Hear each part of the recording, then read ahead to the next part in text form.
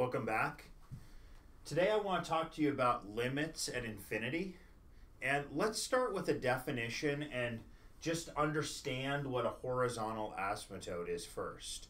And we're going to define a horizontal asymptote of a graph of a function y equals f of x to exist and be equal to y equals b if either the limit as x goes to infinity of f of x is b, or the limit as x goes to negative infinity of f of x is b. And what do I mean by the limit as x goes to infinity? Well, what I mean is that as this function moves out towards infinity, like let me just draw a function here. Maybe it looks something like this. So as x gets bigger and bigger, is this function getting close to a y value? So if this is my function f of x,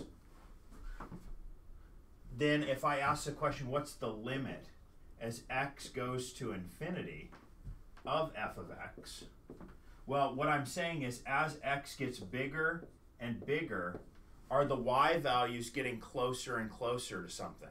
And in this case, you can see the y values are getting very, very small, and so this limit would be 0. In a similar way, I could ask, what's the limit as x goes to negative infinity of f of x?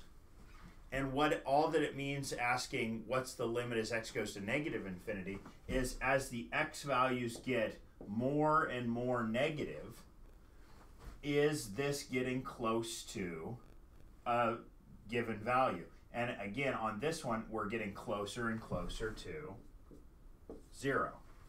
So in this case, as x values get big, y values get small. As x values get very negative, y values get close to 0. So both of these limits would be 0 as x goes to infinity and negative infinity. Let's try one more real quick just to show you how this works. One more example. And that is if f of x is equal to x squared minus 3 over 2x squared minus 1, then what is the limit as x goes to infinity of this function of x squared minus 3 over 2x squared minus 1? All right, and the way that we go about finding a limit like this, well, first of all, we have to be a little bit careful because we can't just go around plugging in infinities. We have to be a little bit careful when plugging in infinity. Why? Well, if I plug in infinity here, notice I get infinity squared minus 3. And maybe we'd say, oh, well, I guess that's sort of infinity. And then on the bottom, I get 2 times infinity squared minus 1. I guess that's sort of infinity. So I get infinity divided by infinity. Well, is that 1? Is that 3? I don't know. It's actually called an indeterminate form. And so I can't take the limit that way. But that doesn't mean I can't take this limit. And so our strategy for taking limits like this is find the highest power of x.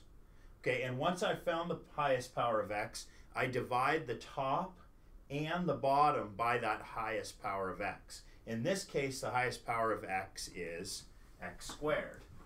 So I could say that that limit is equal to the limit as x goes to infinity of x squared minus 3 over x squared divided by 2x squared minus 1 over x squared. So I just divided the top and the bottom by the same number, which is really the same as multiplying by 1. So I haven't really changed anything. So now let's rewrite this. And this is equal to the limit as x goes to infinity of x squared divided by x squared minus 3 divided by x squared divided by 2x squared over x squared minus 1 over x squared. All right, another way to write that would be that this is the limit as x goes to infinity of x squared divided by x squared, that's just 1. Then minus 3 over x squared divided by 2x squared over x squared, or 2, minus 1 over x squared.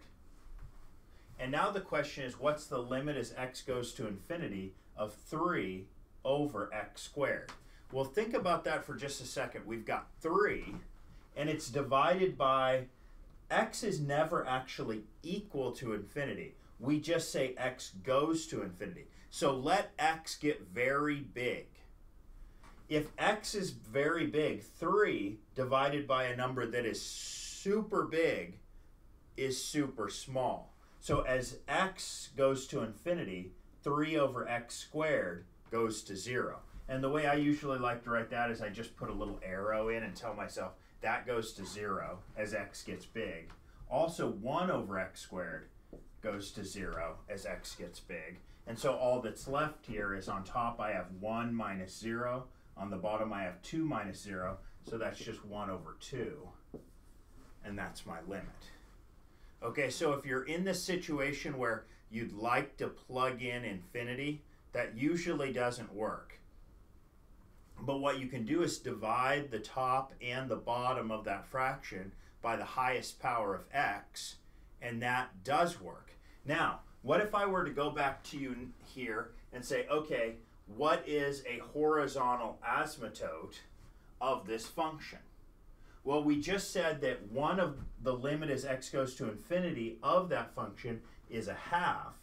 So that means that y equals 1/2 is a horizontal asymptote of the function f of x in this case. All right.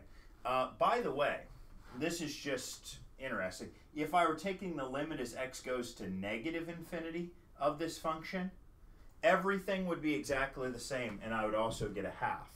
That's special for this type of a function. This type of a function being a rational function, a polynomial divided by a polynomial. If you have a rational function, then the limit as x goes to infinity and the limit as x goes to negative infinity are the same if there is a horizontal asymptote. It can only have one. It's not the same if it doesn't have a horizontal asymptote necessarily, because one side could go up to infinity and one side could go to negative infinity. Think about the function like f of x equals x cubed or something like this. If you have f of x equal x cubed, the limit as x goes to infinity is infinity. The limit as x goes to negative infinity is negative infinity. But of course, this thing doesn't have any horizontal asymptotes. It's not getting close to anything as it goes out to infinity. So, but if it is getting close to something as it goes out to infinity, it gets close to the same thing from going to positive infinity and to negative infinity. Okay? So that's just for rational functions. All right, so that should give us what we need to get into some examples and see how we do more with these horizontal asymptotes and limits at infinity.